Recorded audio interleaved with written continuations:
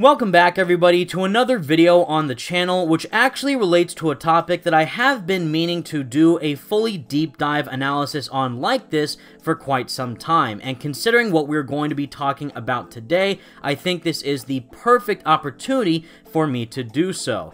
And if you are aware of my own personal taste as a gamer, or if you have seen some of my previous videos, you may have been expecting this for quite some time now, and of course we are mainly going to be talking about my personal game of the year of 2020, none other than Persona 5 Royal. Now, if you aren't aware as to what exactly the Persona game series is, and specifically what Persona 5 Royal is, I did actually do a video a few months ago fully breaking down exactly why you should go out of your way to both buy and play to fully support the developers of Atlus, both Persona 5 Royal and Persona 5 Strikers, which is technically a sequel to the base Persona 5 game. But for this video, we are mainly going to be fully breaking down something which I am personally very proud of pertaining to the Royal version of Persona 5. Not the base game, but specifically what happens during the finale, or if you are aware of what the game actually is,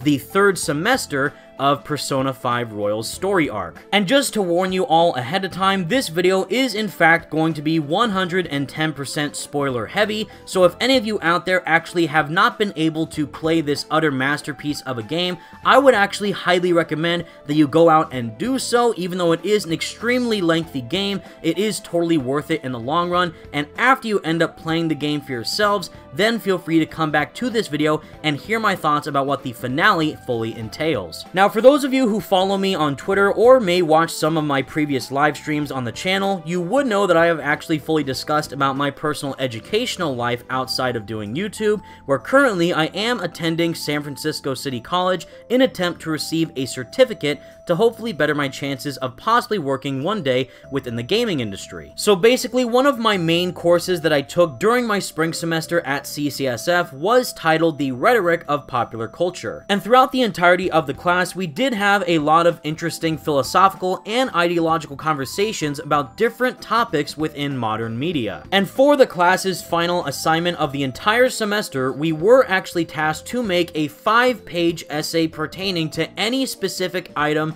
within modern media that could either be a movie, TV show, or what I personally chose, a video game, and analyze it from an ideological perspective that you wouldn't usually see amongst the general community. So, as an example, one of the first assignments that we did have in the class was to watch the movie American Beauty and break it down from an ideological perspective, which did analyze the true nature of the film and what its message was trying to convey for the audience at hand. Were there any real deeper messages inputted within that film and its story, or was it just a creepy movie about Kevin Spacey trying to get it on with a high school student? So that's pretty much the class that I had in a nutshell, and based off of the assignment that we were given to end off the class with, it did give me the perfect opportunity to finally go in depth in an extreme level about my overall thoughts, feelings, and genuine passion for everything that the final act of Persona 5 Royal truly holds. And as a bonus, I am pleased to say that I fully passed my assignment with flying colors back when I originally submitted it in May, so I did feel like after everything that I went through while writing it and just fully expressing my interest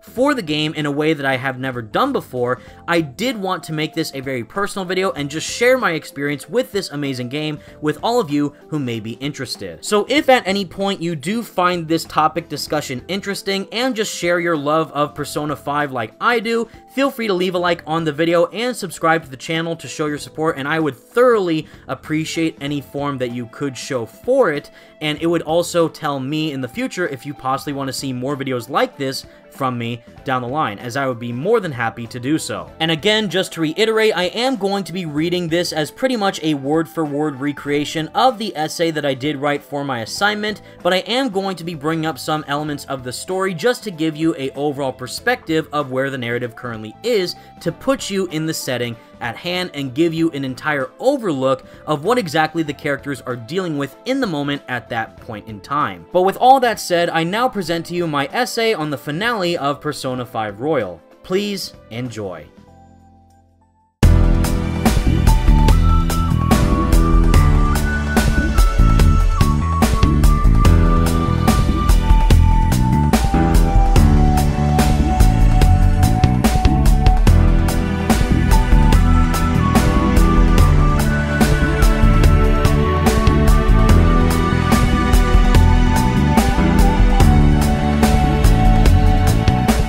Even though I am a gamer at heart, there are very few video games out there that have managed to leave a genuinely meaningful impression on me as a person, but there are even fewer that have left a direct impact on my soul. And in the case of Persona 5 Royal, my personal 2020 Game of the Year and JRPG masterpiece, I mean that in the best possible way. Granted, one of the reasons as to why that is the outcome at hand is likely due to the fact that the game's overall length lasts for about over 120 hours. No, I'm not joking. So you essentially have loads more time to spend with the characters and evolving storyline, more so than one would in comparison from simply watching a movie or a television show. But furthermore, it's primarily because of how the game's core narrative tackles extremely prevalent ideological subject matter pertaining to the game's colorful cast of characters, alongside of how it makes the player question whether or not they're actually making the right choice. The broader Persona series as it currently stands deals with a plethora of this subject matter as it is, but Royal goes a step beyond the rest. The base Persona 5 game already delivered an insanely captivating story that was an absolute treat to experience in the video game medium, but Royal enhances that experience 10 times over thanks to its satisfying gameplay mechanics, additional story content,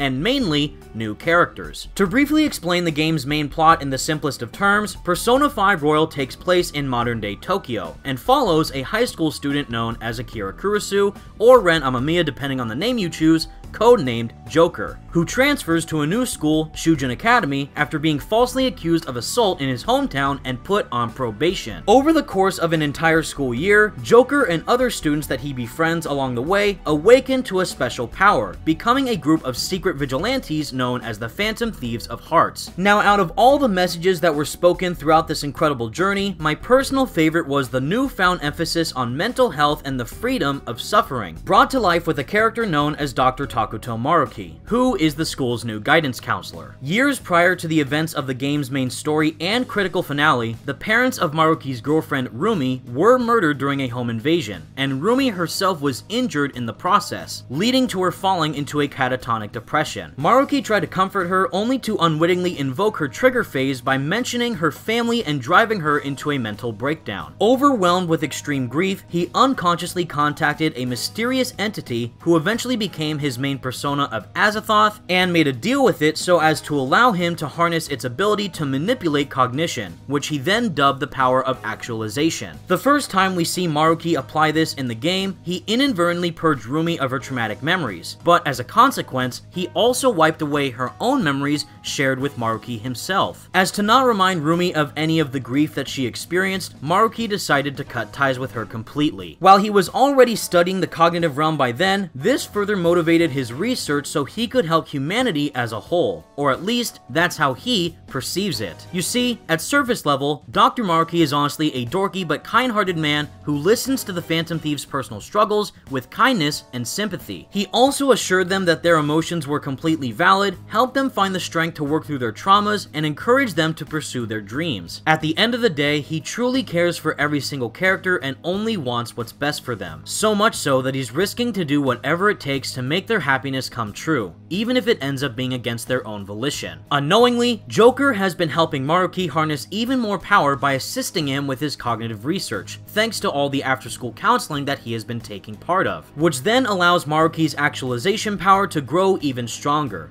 Ultimately, by the third semester of the game's story, he acquires the power to completely alter reality however he sees fit, and makes it so that all the Phantom Thieves, as well as everyone else in Tokyo and eventually the rest of the world, never suffered any pain throughout their entire lives, and provided them with their own individual ideal happy world. While this may sound great on paper, it actually ends up taking away the experiences, whether that be good or bad, that turned them into the people that they are by the end of the game. And you as the player can either decide to remain in Maruki's blissful reality, or fight against him to take back the world you originally fought for. To explore these ideological principles even further, before he arrived at Shujin Academy and met the Phantom Thieves, Maruki had a counseling appointment with a girl named Sumire Yoshizawa, who sadly lost her twin sister Kasumi in a fatal car accident. Suffering from an immense amount of survivor's guilt, unable to cope with the loss, and feeling completely responsible, Sumire then wished to live as her now dead sister Kasumi. essentially embodying everything that she once was. Unaware of his power, Sumire unintentionally triggered Maruki into subconsciously using his cognitive warping abilities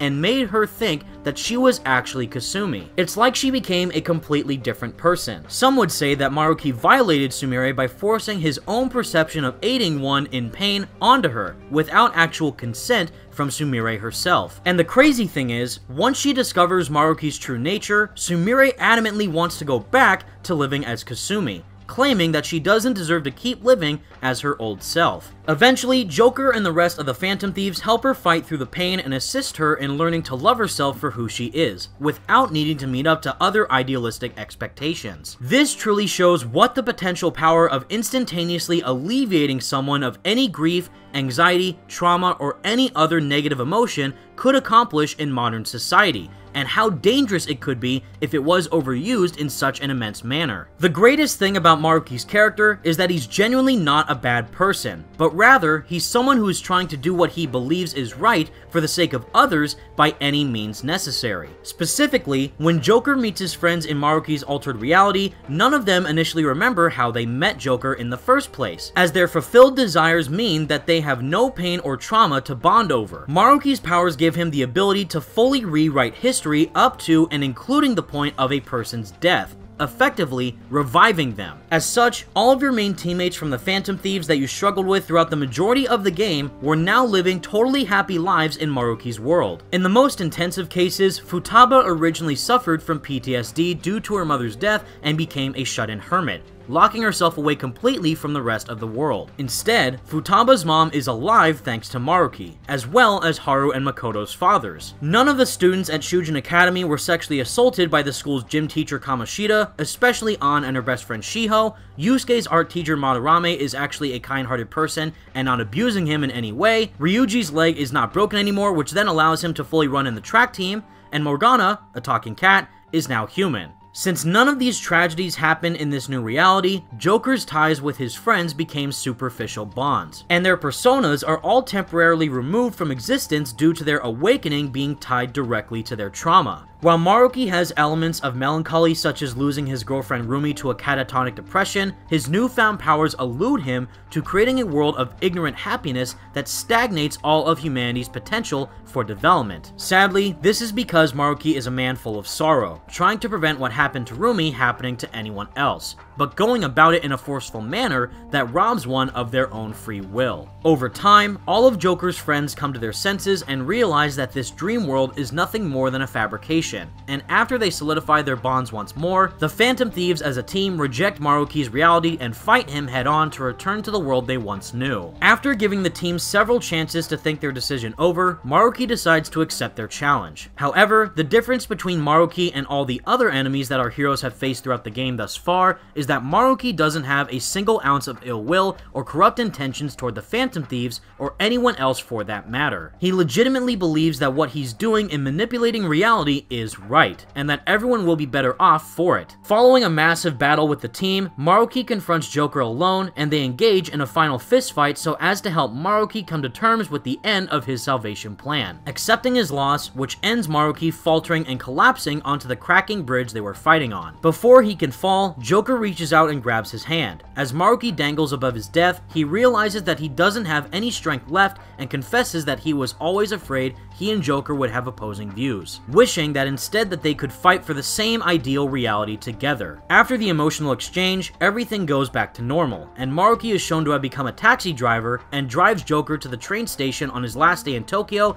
as he returns to his hometown. Maruki declares that he has decided to face his life head-on like Joker and the rest of the Phantom Thieves, offering a final gesture of friendship before bidding him farewell. Deep down in reality, Maruki is torn and a man in agony who is unable to process his own grief, but still desires to stop others from experiencing similar pain. This leads to him assessing that all grief must eventually be removed, ignorant to the fact that his actions prevent people from moving forward in their own way. Despite his intentions not being fueled by malice as he genuinely wants to make people happy, Maruki's salvation plan also used to be validating his cognitive research and saving lives with it by preventing depression and other mental illnesses. before realizing, thanks to his conversations with Joker, that these ideas could be applied on a much larger scale. Would you remain stationary in a comfortable life that's free from pain without any means of growing as a person, or push onward to overcome any hardships you may face and fight for the life that you want the most? While he acknowledges that hardships are a natural part of life and that some people do come out stronger from them, it is only after his defeat that he realizes that he needs to do the same. It's in the final one-on-one duel with Joker that Maruki's inner frustrations come out and showcases all the pain he endured. This physical clash of ideologies finally gave him a real opportunity to vent out his grief with someone who could truly understand him. It is in that moment that Maruki finds solace and can finally move forward with his life, finally becoming free of any and all suffering. In my personal opinion, Dr. Maruki is one of the greatest fictional characters ever made manifest within a video game,